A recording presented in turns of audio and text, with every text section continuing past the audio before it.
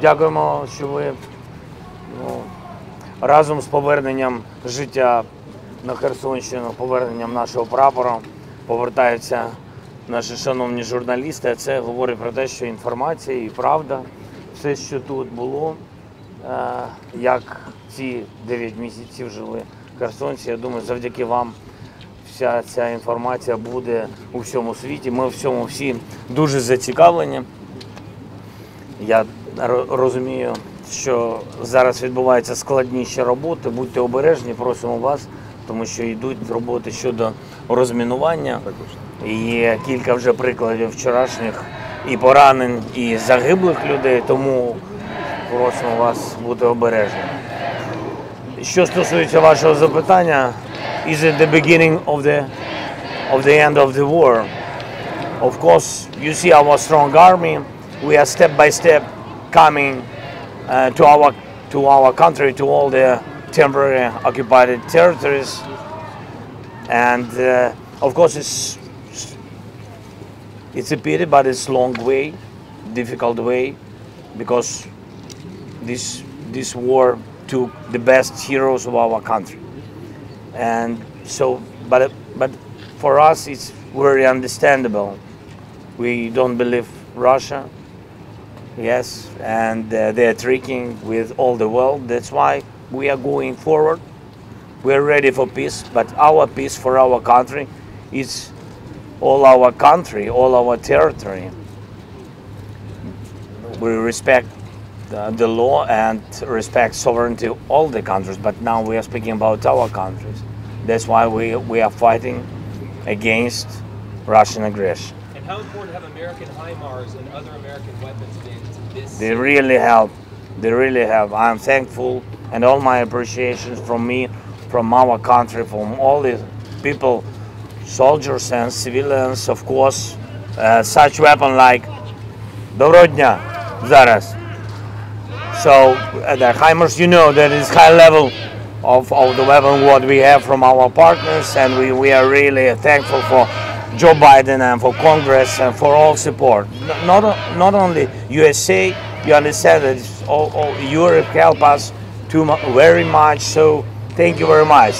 All this victory is possible when all the world is around Ukraine, around our country. So thank you again.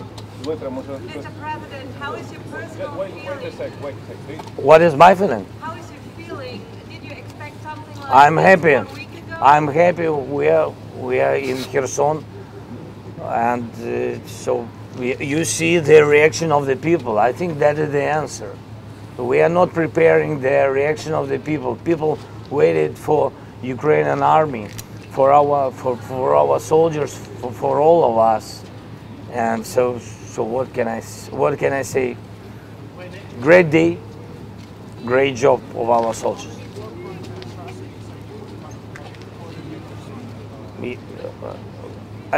I don't know exactly. I don't want to, to lie, and it's about hundreds.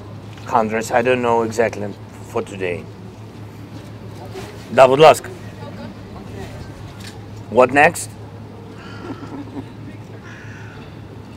Not Moscow. We are not interested in territories of another countries. We are interested only in the occupation of our country, of our territory. So you have to know, I don't know what will be next, but it will be. Героям слава. Да, будь ласка. Any more questions, please? А українських немає журналістів? Не звучить. Ну окей. Mr. President, Czech Republic, we are from Czech Republic. What do you want to tell the Czech people right now in the Kherson place? Only now?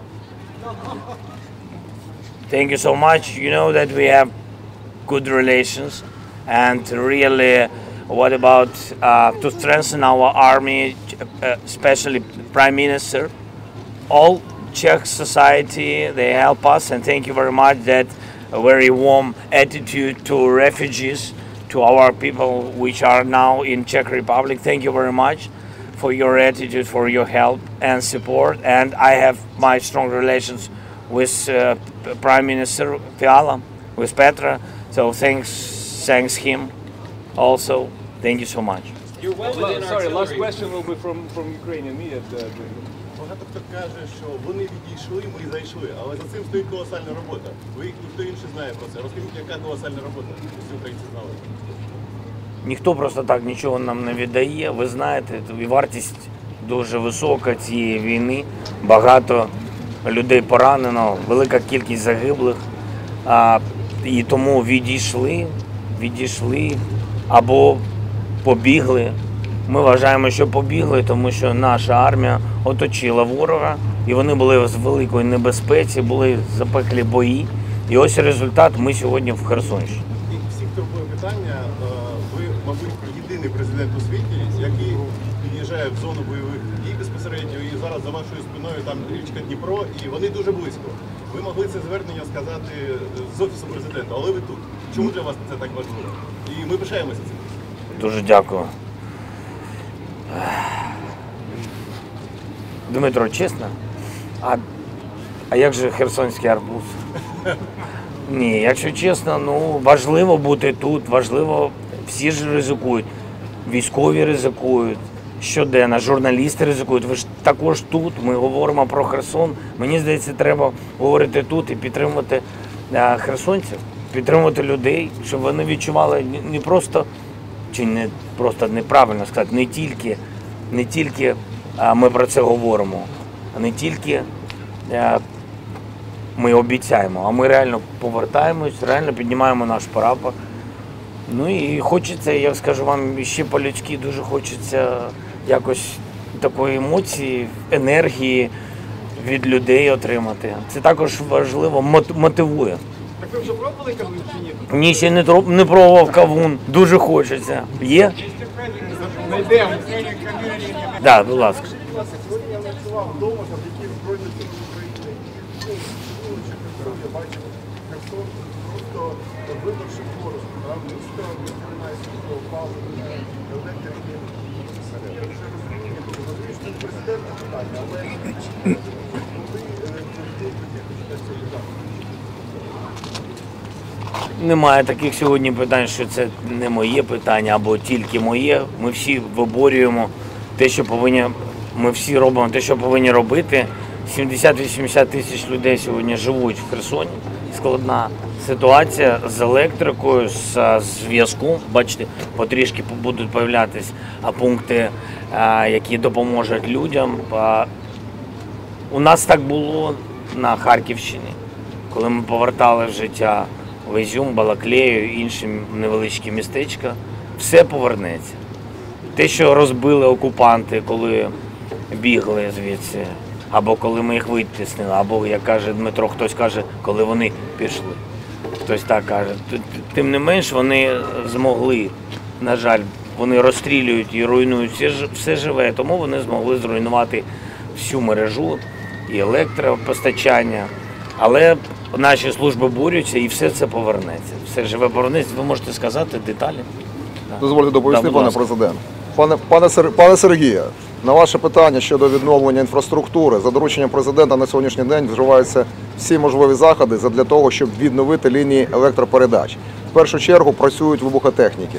Ми повинні розуміти, що всі 4 лінії, які подавали електроживлення на Херсонщину, на сьогоднішній день є зруйнованими, але ми пропрацьовуємо разом з Укренерго це питання і вдень, і вночі.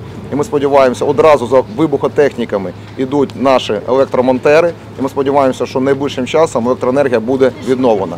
Про це ми будемо постійно доповідати.